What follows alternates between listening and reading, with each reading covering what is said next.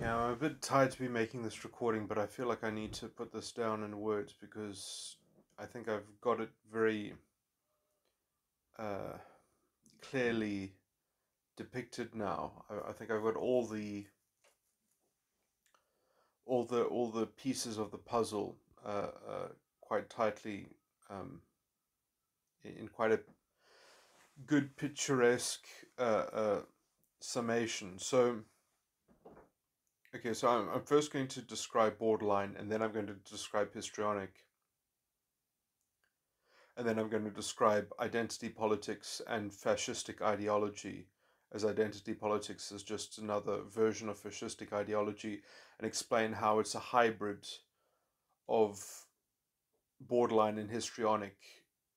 It's histrionic in a social sense, but in a kind of spiritual sense, it's borderline. Okay, so that's what I'm going to go through. So first of all, what is borderline? So I mean, this is an addendum to all the other things that I've said, but this summarizes it quite nicely. So, the the weird thing about borderline is that because it's unconscious focused, or it's inner child focused, the seat of consciousness is in the inner child, but it has this double life because it will also emulate uh, um, subconscious feeling bodies. Um, to play the game of to play the social game of feeling bodies, and it needs to do this because it has to attach itself to somebody else's feeling body and use that other person as a host. So it has to have a kind of conduit to attach itself to other people, to their targets in some sense. Now, what they want is they want a strong host that can essentially supply them with security. This is why borderline is prone to the kind of extravagant dysregulation and chaos. In some sense, they're testing their environment because they have high standards to meet. They want to be associated with someone. They want to be affiliated with someone and codependent with someone who can take responsibility for everything on a kind of on quite a large scale, um, because then eventually, if they inculcate a codependency with that person, it's all for nothing if that person can't actually take accountability for all the expectations that the borderline has in terms of the high status that they want secured and delivered to them. And that, so they have a belief about themselves in the same way that the histrionic has an unconscious belief about themselves being special and important and high status and automatically having prestige, but they don't want to work for it in terms of like actually doing something um, to earn it. They don't want to earn it. They've already sentenced themselves to possessing it. They really believe themselves to be in possession of it. They just need a facility to sort of uh, to make it appear uh, valid, or to verify that initial presumption. Um, that is how they proceed in terms of their inner child greed, as it were. They have a greed for a certain qualification or aspect that pertains to their self-image, their self-portrait, their identity. So there's something special about their identity. They have a greed for that positive attribute that their identity automatically accedes to it. It just automatically inherits it somehow. It's granted. That's the best word. It's just automatically granted to their self-portrait, to their self-image, to their identity. Obviously, ideologically, that's a slightly wider category because then the identity is a shared identity, but still it's a special one that confers specialness and that is just granted. Then that's the greed on the inner child aspect. Now, you have to understand that the the vector in which they're attaching this to other people is through a feeling body container, right? Which is especially in the case of a borderline, this is not even a persistent container. They can throw these away and replace them, as you know. It's just it's junk to them. They'll just build a new one out of the wreckage of the old broken ones. They will just slap together anything, and they'll just keep on throwing different valences until one of them sticks, until something seems to work, until something gets some traction. They don't give a damn. Anyway, there is a vague consistency between those different masks that they wear, between those different personalities that they will cobble together in some sense. And the overarching theme in that is essentially, you could call it follows the same formula, not in terms of how it self-identifies, the social mask. The social mask doesn't self-identify in terms of any consistency, but it does follow the same tactical formula. It does always follow the same behavioral patterns, and the same thematic formulation, which is essentially what I would call it two things. It's envy concealment, and it's concealed through empathy. Sorry, not empathy. Through intellectual sympathy, which a web of intellectual sympathy, and that web of intellectual sympathy can be summarized as the narrative, the story that they tell about themselves. So they are telling a story about themselves always that is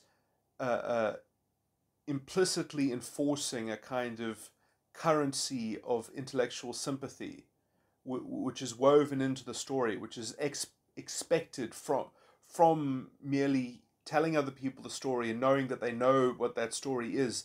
Then it already has an entitlement, it already has an expectation, it already has this kind of coercive, manipulative force, this gravity. And that's an interesting thing, because in some sense that intellectual web of sympathy is just essentially envy concealment, and that envy concealment is the other side of the coin of the greed for the inner child, but on the subconscious. So in some sense, the inner child and the subconscious, if you can kind of imagine, there's a portal, there's a conduit in which the inner child and the subconscious are both doing the same thing, but things have to, something from the inner child has to pass through, and also it has to, the inner child wants to extract certain things out from the subconscious. So they all have to go through that portal. Now, on the inner child side, the portal is called, that's where I get my greed from, that's where I get my greed satisfied. And on the subconscious side, because those, from that side, it's being manned by a kind of,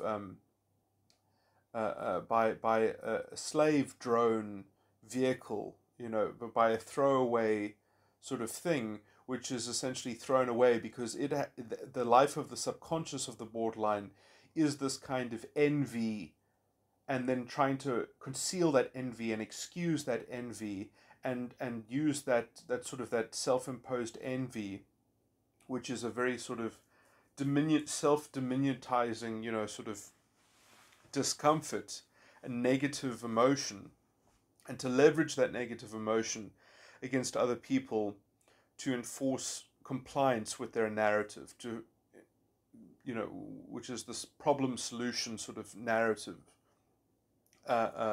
that they are expressing the problem, and they're trying to find other people to help them, essentially help them conceal their envy by buying into the web of intellectual sympathy. And so they've got some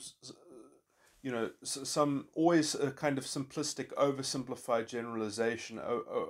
Woe is me, woe is me. Other people don't have to worry about this, but I have to worry about this. It's always based on contrasts and comparisons and a kind of self-pity. Now,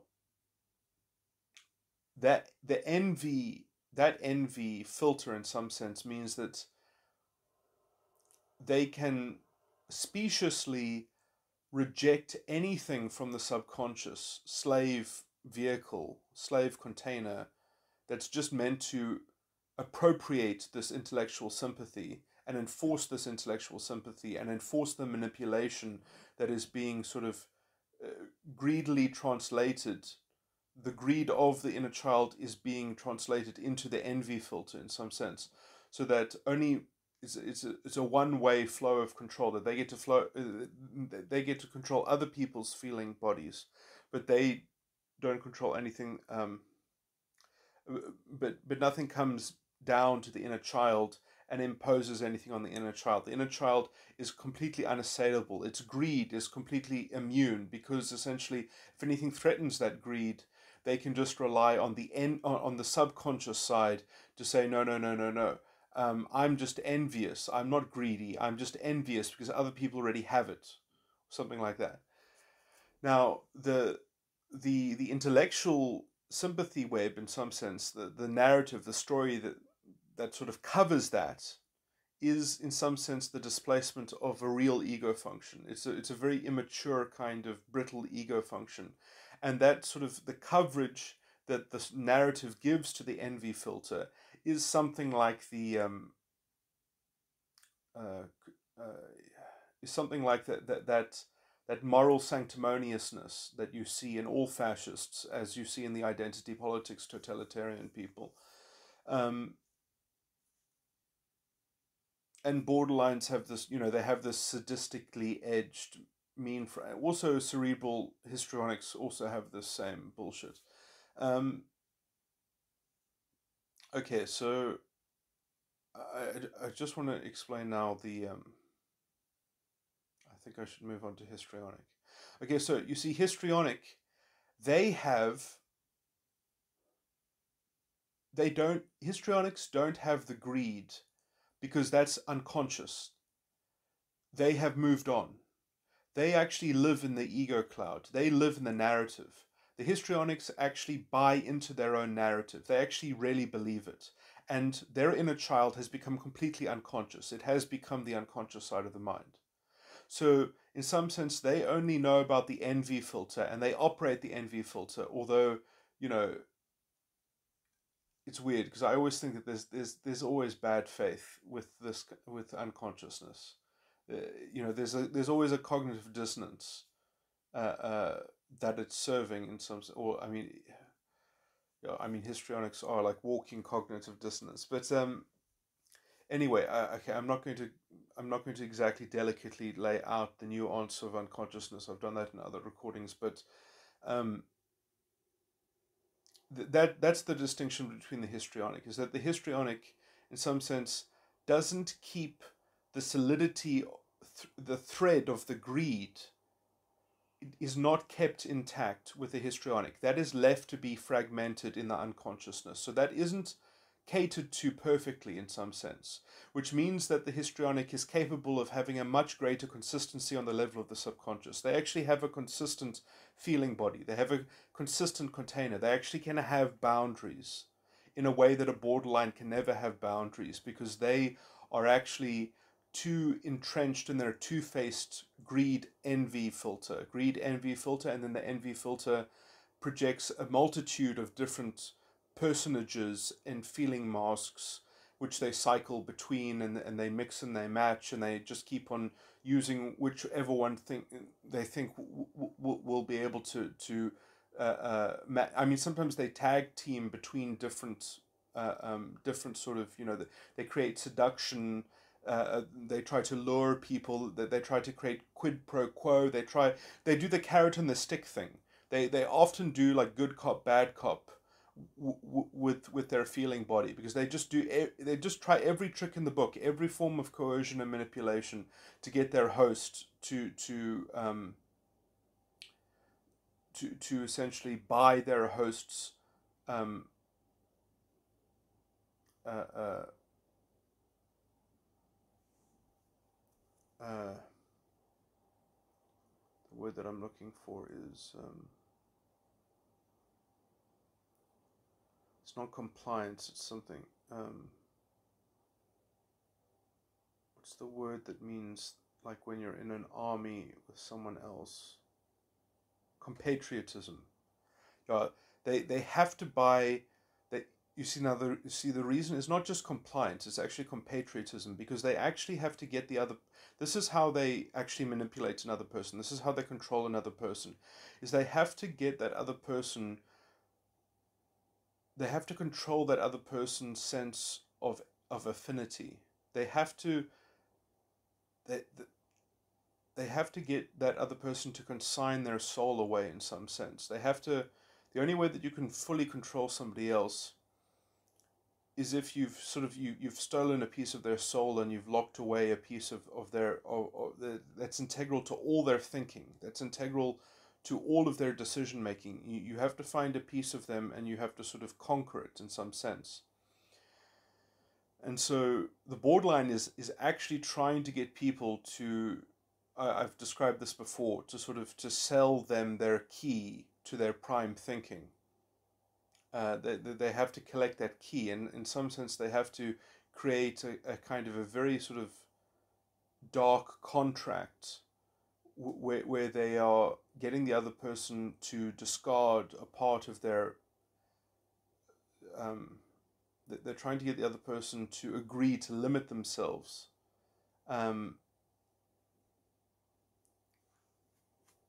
to sort of just in order to offer a kind of a token of supplication to the borderline's methodology in some sense, because in some sense it's not a particular instance. It can't be bounded. It has to be unbounded. So it has to be a concession made to the borderline's overarching methodology in some sense. And so, I mean, the borderline does actually sort of try to get real denigration out of the out of their host, out of their victim. Sorry, this is getting a little bit vague, but I'll describe it better in a bit.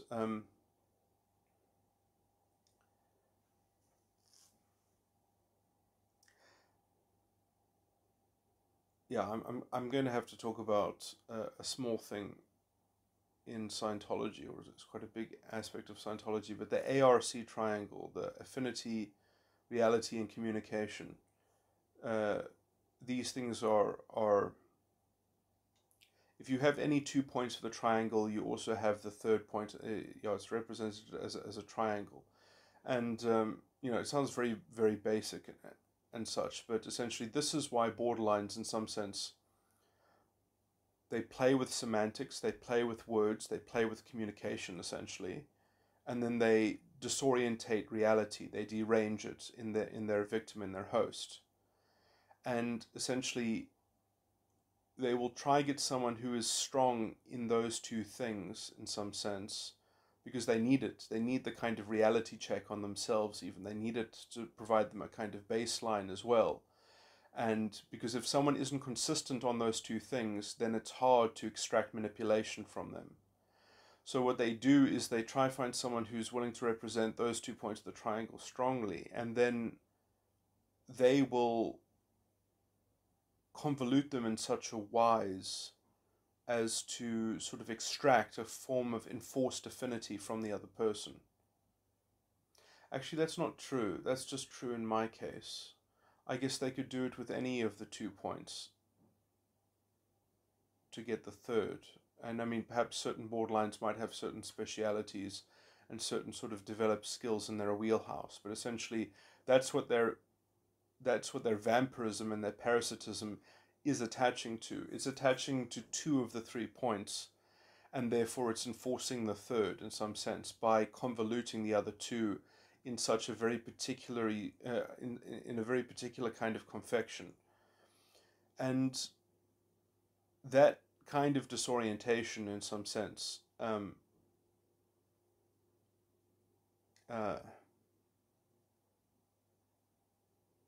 mean, there might be other ways of describing it metaphorically, but that's sort of the easiest that I can come up with. But okay, wait, let me just situate this now quickly. So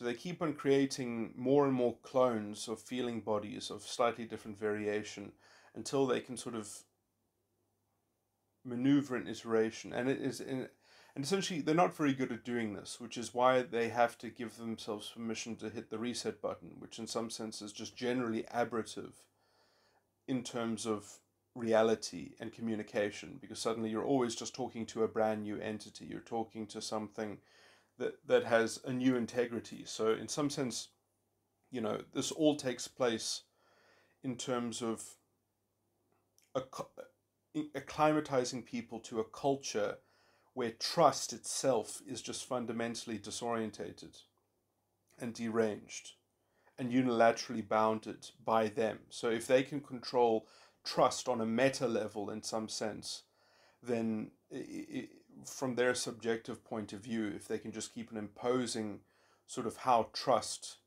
is cosmically narrated, then they can sort of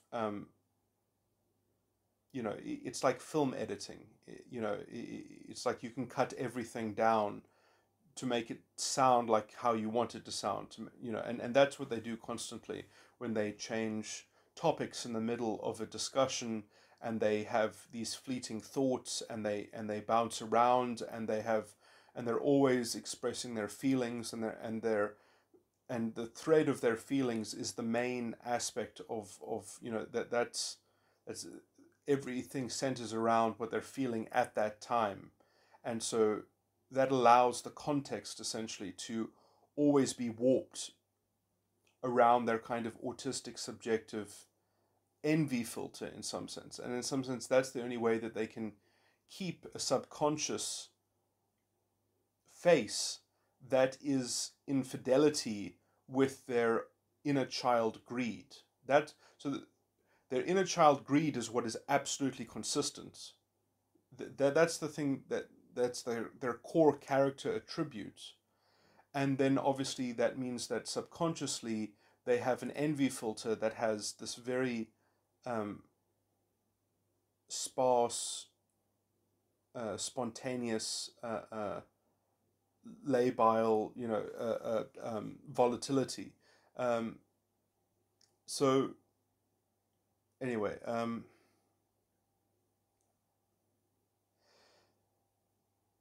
histrionics in some sense don't have they don't have the consistency of the greed. They have actually let that go unaccounted for in some sense, which is why they can often argue things on a technical point and not even realize that they're even contradicting their own substance, because it's sort of the technical sweetness of something is just so overridingly, they won't even realize that they have literally recovered the same ground, and that they are actually contradicting one of the necessary premises of their case, or one of the they really are very bad at keeping track of intellectual matters and reasoning in general.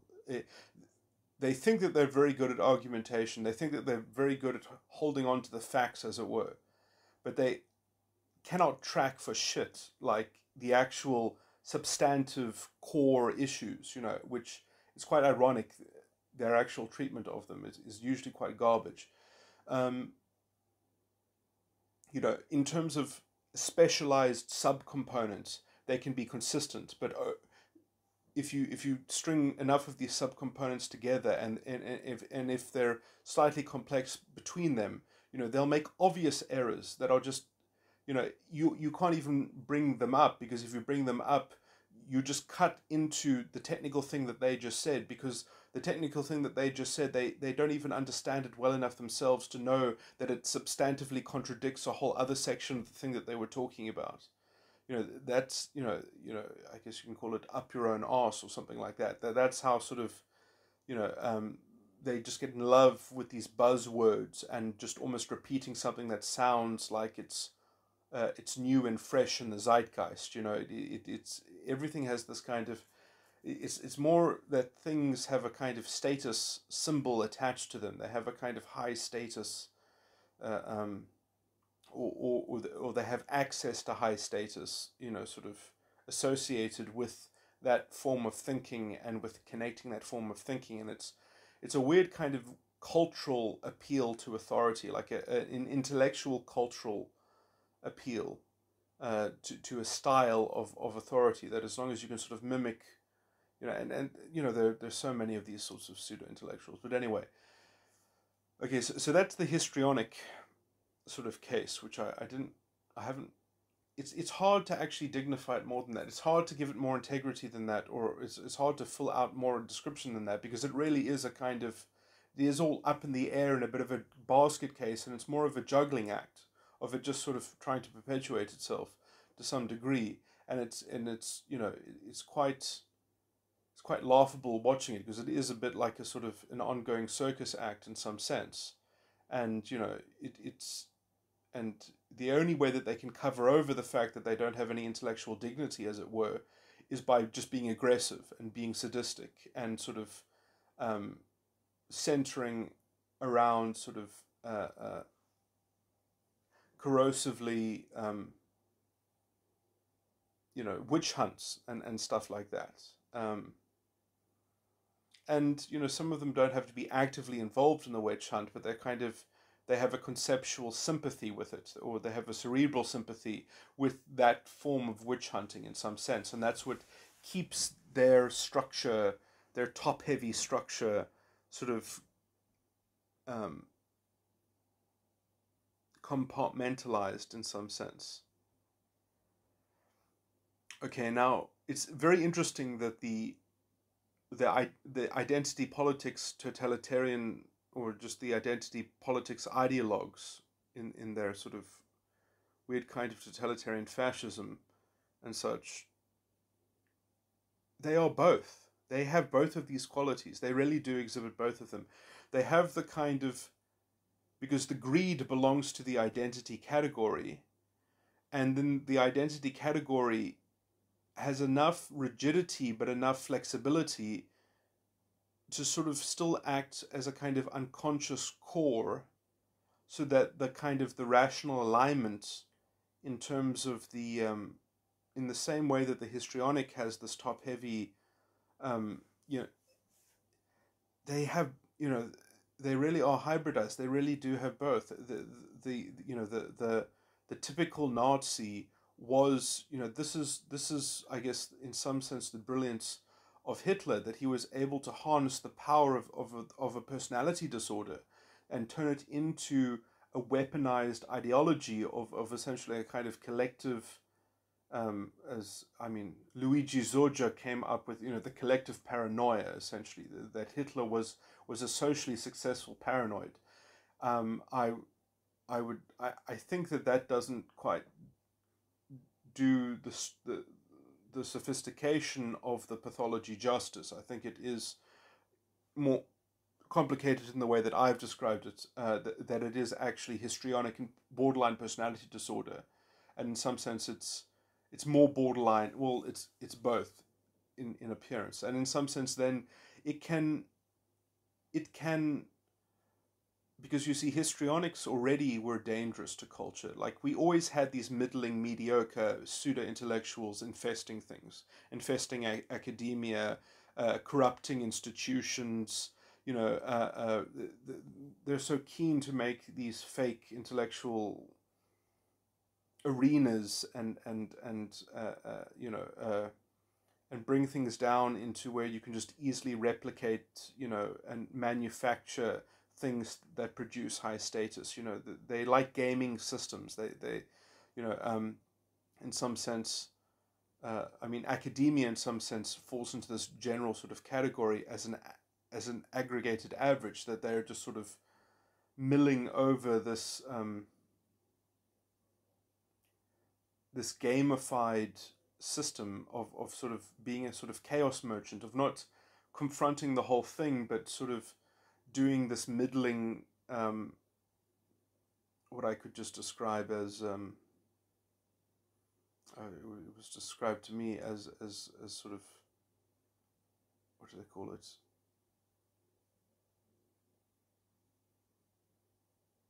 Oh my word, I've forgotten it. I think it was, they called it neo-pragmatism, or academic pragmatism.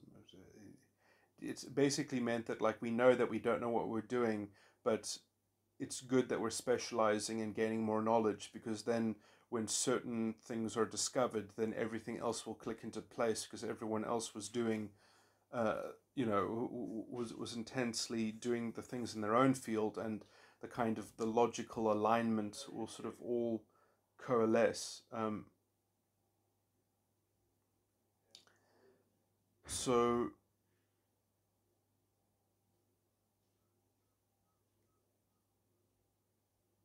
I think it was cool.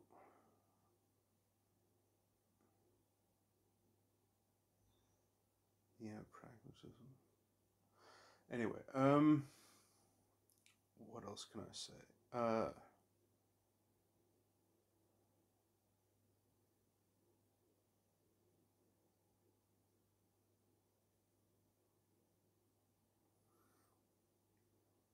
Okay, so we're seeing this psychological monster re-emerging as it emerged in Weimar Germany.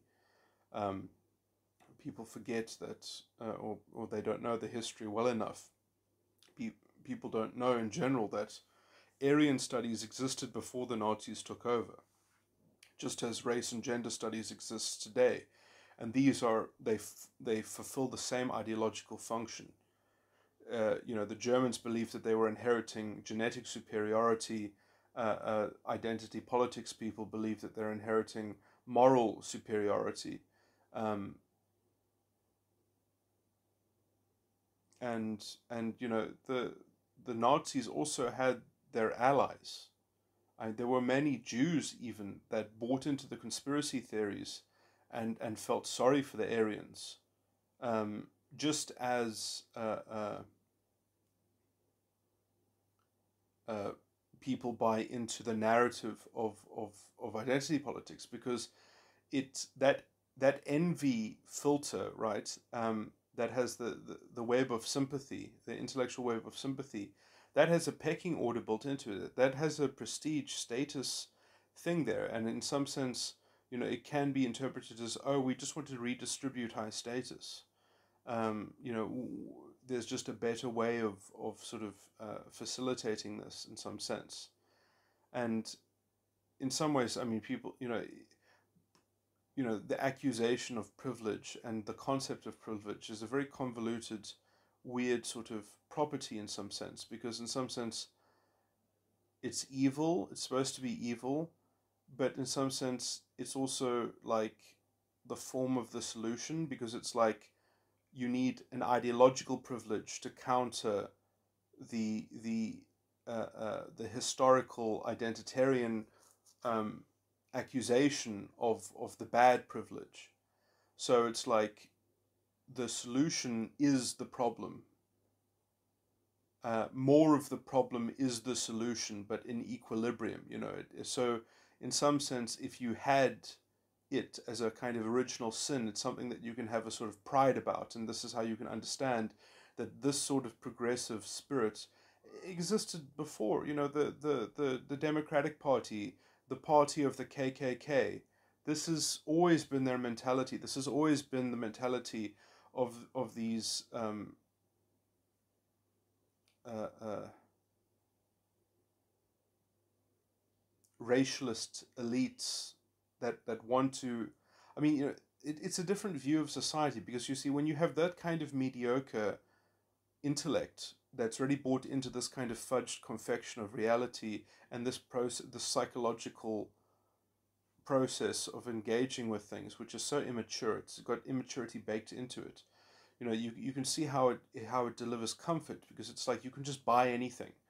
uh, uh, you can just entitle yourself your way to anything. That the difference between people that have high status and those who do not are is just the fact that essentially, well, we just have to hope that money becomes the thing that is distributed in a just way, in an equitable way, and then those who happen to have more money will be able to buy the degrees and buy the status. uh, you know, and in the sort of in the weird middle ground, the weird oligarchical elite that are just happen to inherit a good position. It's like the fatalism then bestows upon them the You know, the nice things for me, but not for thee, in some sense. That weird kind of hypocrisy, because they're conceding it on the conceptual level, but on the pragmatic level, it's like they quite enjoy privilege is something to be enjoyed, and something it's even being built in the interim uh, uh, as the solution. A counter ideological privilege is the solution, and so if you can survive that process, or whatever, it's a weird kind of sacrifice. It's a weird kind of human cannibalism in some sense, um, that has this weird kind of narrative of fatalism imposed on it from a kind of cosmic sort of level. And I mean that's really like, that's kind of um, what the borderline religion is. That's closer to borderline than it is to histrionic. Or no, actually histrionics, I think, could be said to be that kind of sort of crocodile, that kind of reptilian, carnivorous. Um, so this is getting very metaphorical.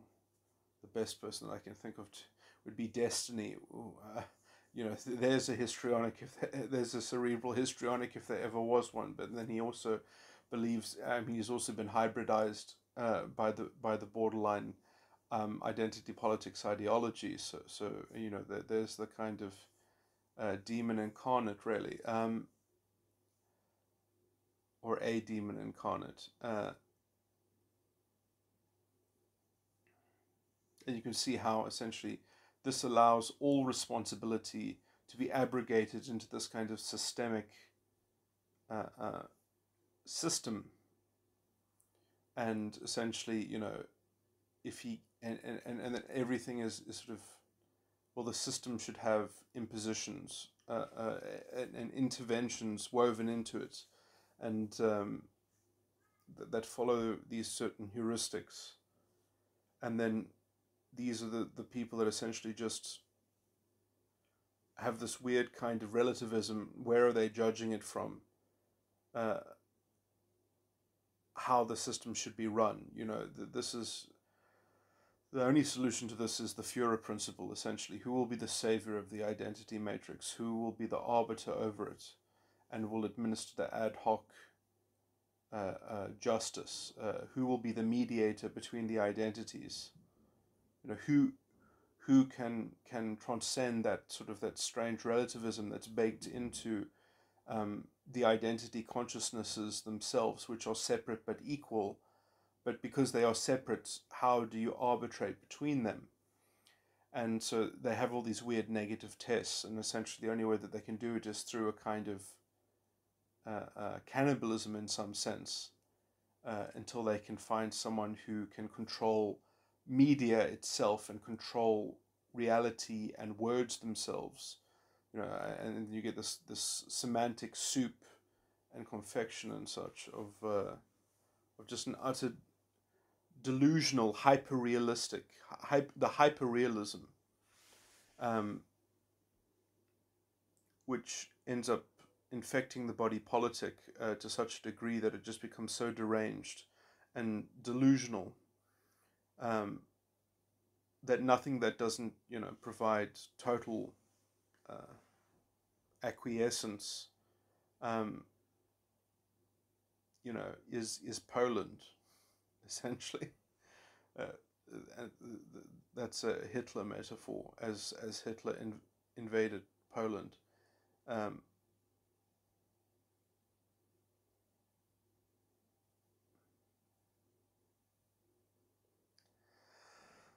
so what else? Okay, I think I've covered everything. Although not so eloquently, but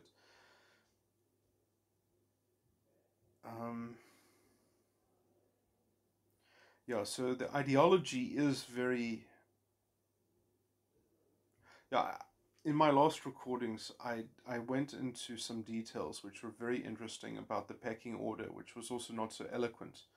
But it's interesting because it does show that there's a blind spot, there's a murkiness there's an opaqueness of a sort of double-facedness in some sense that the ideology doesn't properly attend to. It doesn't properly crystallize that. It doesn't properly attend to that middle issue, that murky, that it has a gray area that it can't function properly. It can't. Uh,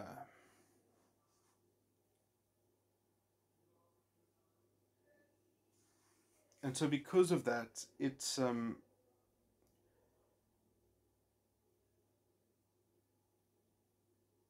and that's the kind of that's that middle subconscious space,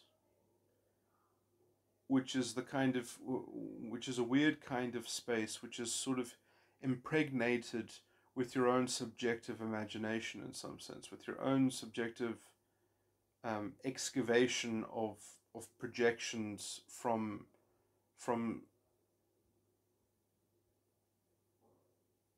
so in some sense that same space that some of the white liberals are enjoying is the same space that if you are higher ranking in the ideology privilege and less ranking in the actual privilege, that's you're allowed to enjoy murder, you're allowed to enjoy radical violence in some sense.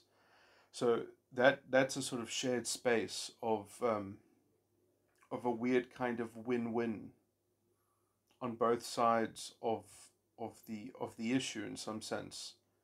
Um, and then what's very hard for people to handle then is when they come across someone who just negates that space entirely, who will not who will not get into the process of enjoying it, because it's only when you enjoy that space that then you become prone to the other side of the coin, as it were, or to the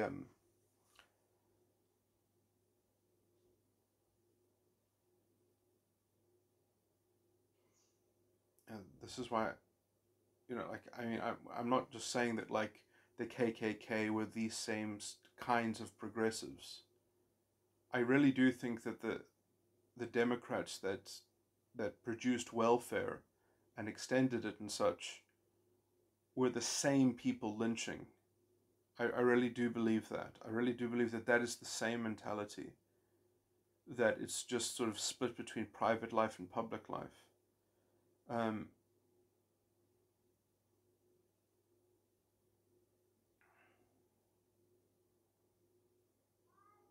and I think it's that kind of two-facedness in some sense that is inculcated. That essentially there's this, in the same way that they give themselves the ability to cherry pick reality into existence in some sense by interpreting the facts the way that they need them to be interpreted to conform to this overarching structure, that it's the same ambiguity um, that has this private public. It's weird because they call themselves anti-racists, but these are the most racialist, disgusting troglodytes that you can ever imagine. They are rotten to the core. They are morally corrupt beyond anything. They, you know,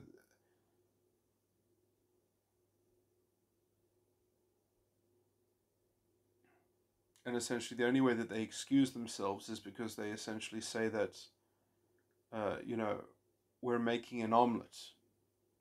I heard Douglas Murray repeat that quote from George Orwell. It's so great. You have to crack a few eggs to make an omelette. Well, where the fuck is the omelette? Uh,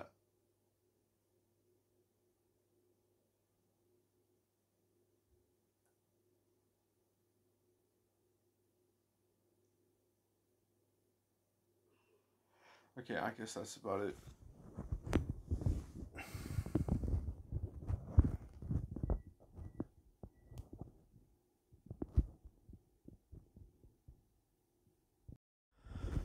This is a small addendum. So apart from the general things that I described as the difference between histrionic and borderline, um, there is a behavior which is, I guess it does quite often appear in different instances, or in different kinds of instances. Uh, it has a slightly different genre to it, but it is almost the same behavior, but it is caused by different underlying structures. And this is generally in the use of ambiguity and vagueness. And I don't mean this as in they're leveraging it consciously, but they have an interpretive speciousness. They both do. So, like the histrionic will expect their vagueness to be interpreted by others in a very particular way, and the borderline will interpret. They'll always sort of interpret things subjectively.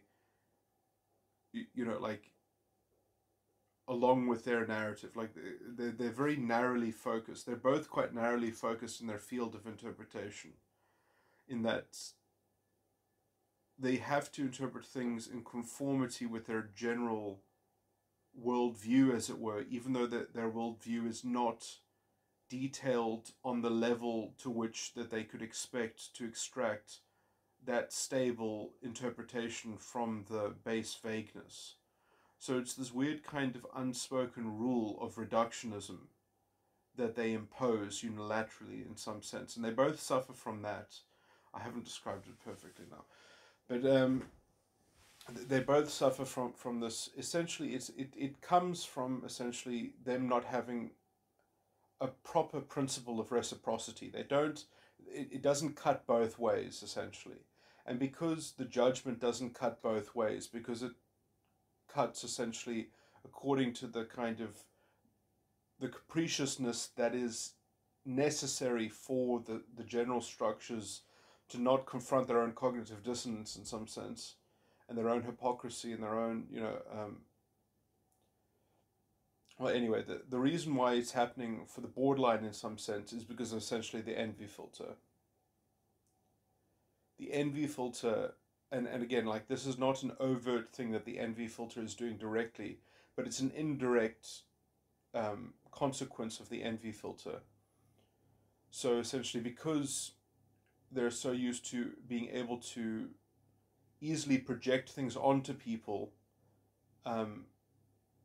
and the envy filter doesn't allow a backflow of the same tactic be used against their inner child,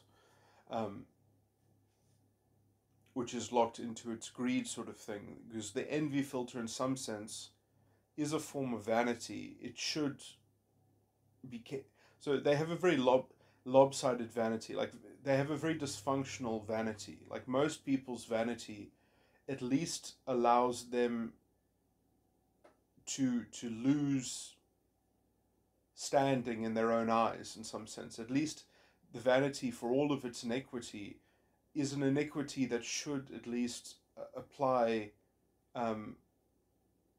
It should cut both ways, as it were. But because of the envy filter aspect, it doesn't. Or the especially because it's also in the process of being concealed by the sympathetic intellectual web, or the web of intellectual sympathy, which is canonically, sort of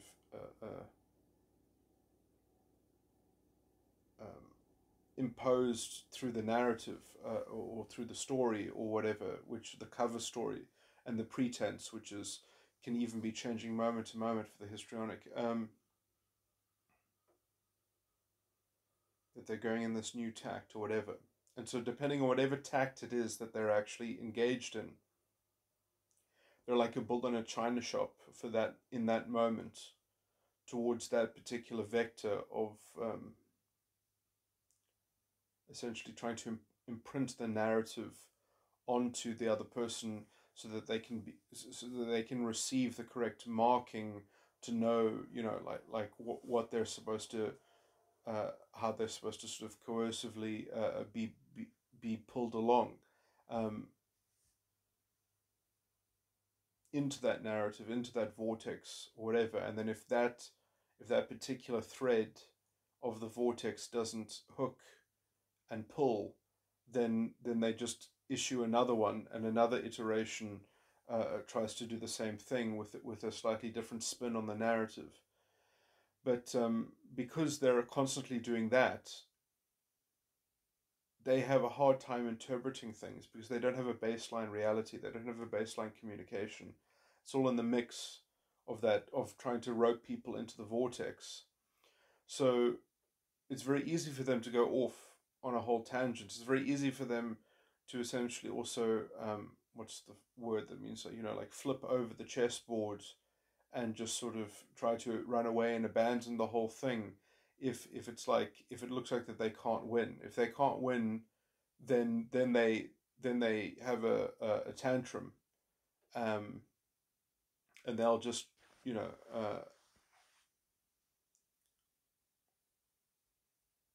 they'll just try to spite the other person in some sense, and then or they'll just try to create enough chaos so that maybe in the distant future um, they'll have created enough of a sort of emotional event that they'll be able to play that off as a good cop, bad cop in the future in some sense. So it's a way of keeping the potential of control alive, is having a giant tantrum, is being able to come back and leverage that in some sense as a concession in the future, or as a big enough event for the other person in the other person's memory, so that you could use it as a juxtaposition. So it's a game. It's another game piece. It's another tactical sort of deployment. It's really quite disgusting because that's all it is. It's just more control. The sort of the two modes that borderline has. It's controlling and being more controlling. That's sort of all it is.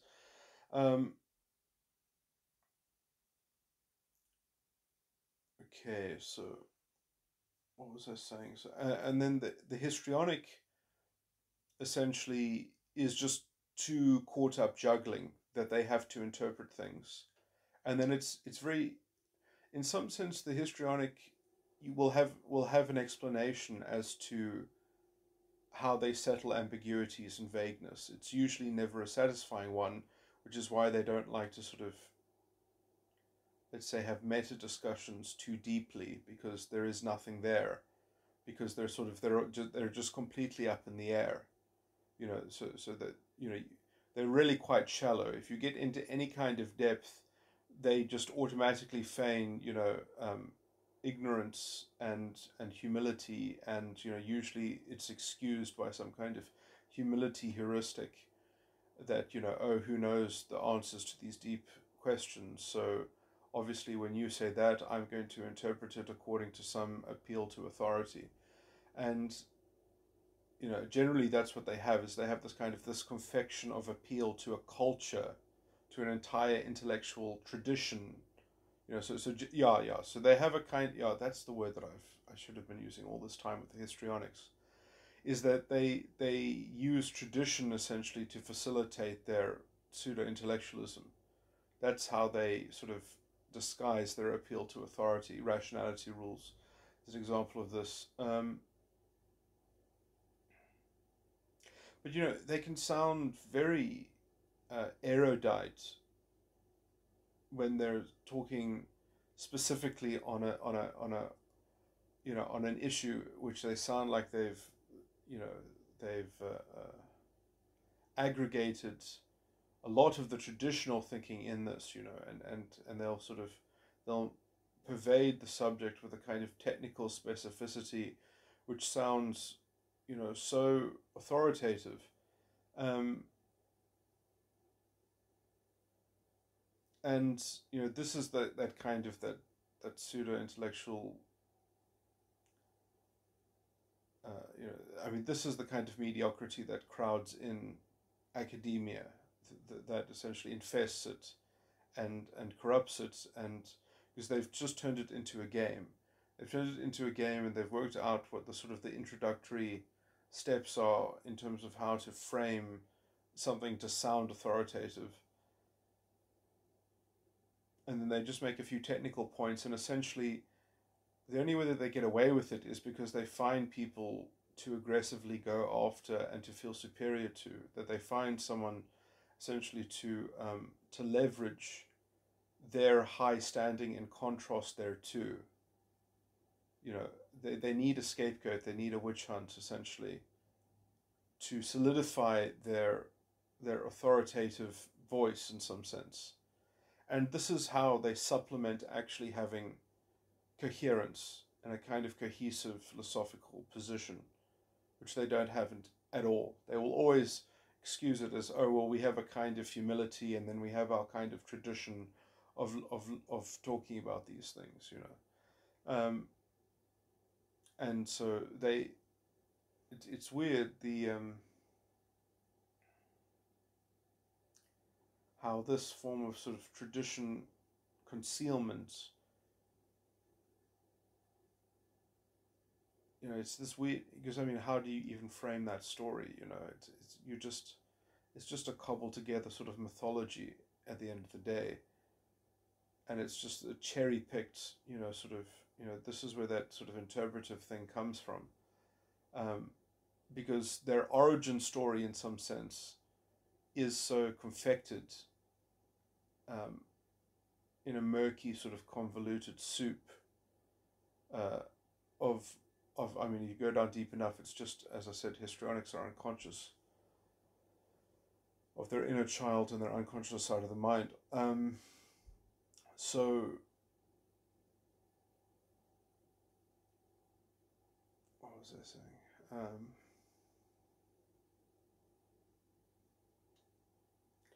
So yeah, you don't have to talk that much to really start scratching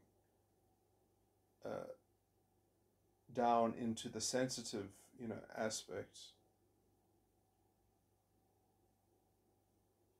that they, you know, it's sort of, it's built on sand, as it were. In a sense, you know, the only way that they can avoid that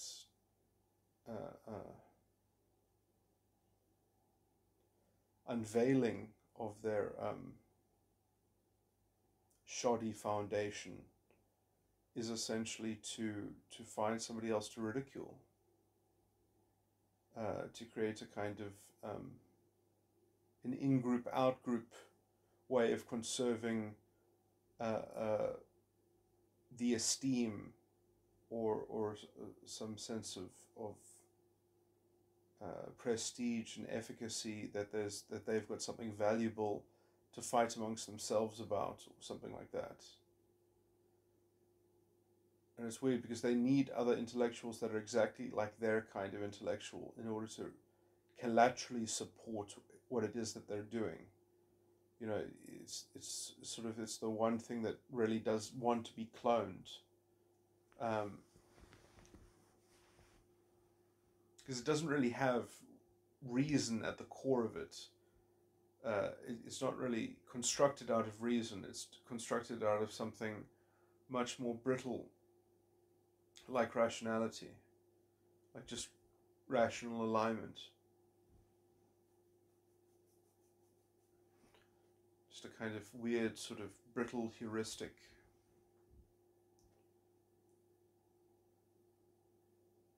Where you can sort of delude yourself into saying, well, when we have the last piece of the puzzle, then we'll be proven, but we can't expect that we can prove anything, because, you know, there will always be more pieces of the puzzle, and we've got the best game in town, we've got the best Ponzi scheme, conceptually. You know, that's how they... I had a very good recording when I actually described how people did this in an ethical sense, in terms of the ideology of the borderline and such, and the cognitive dissonance, which is the same cognitive dissonance that the histrionic has, but it's just stressed slightly. The histrionic is stresses it more on the side of the ego function, and the borderline stresses the cognitive dissonance more on the side of the inner child, or the unconscious side of the mind, because the inner child is the greater source of consistency or character. Consistency of the borderline's character is held by the inner child, and the consistency of the histrionic's character is held by the ego function, thematically at least. Okay, now I'm just repeating myself, so I'm going to stop this recording. But yeah, those are some interesting points.